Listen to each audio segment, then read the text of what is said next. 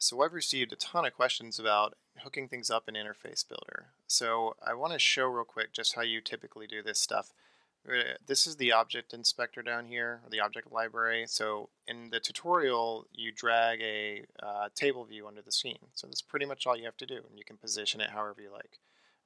So that creates the table view, but we also need to reference it from code, and we need its data source and delegate to be set to the view controller object, or in the tutorial, I think it's called search results view controller at some point. So there's a couple of ways to connect it.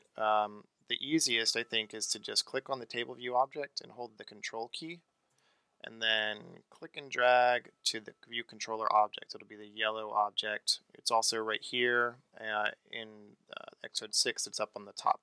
You let go, and it gives you two options, data source or delegate. We actually want both, so we're going to do it twice. Oops. And the delegate. Now this is good.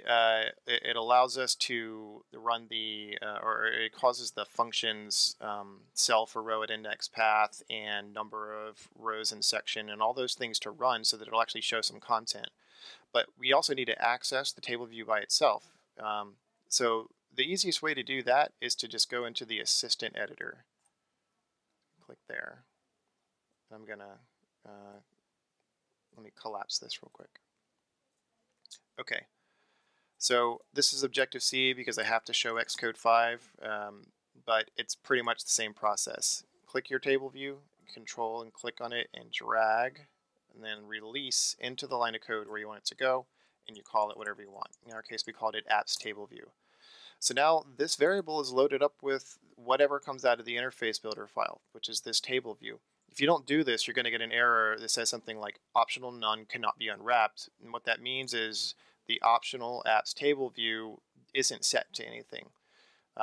There's a couple other ways to do this, so I'll just show you real quick.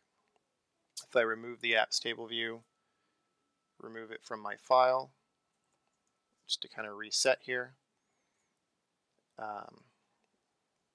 Another way to do it is to basically create the variable in advance. So actually I'm going to add this back in.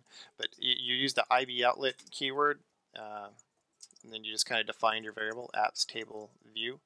Once you do this, Interface Builder will pick up on it, and you click on the object that this particular view is assigned to, which is view controller. And if you look in this last tab here, there's apps table view outlet.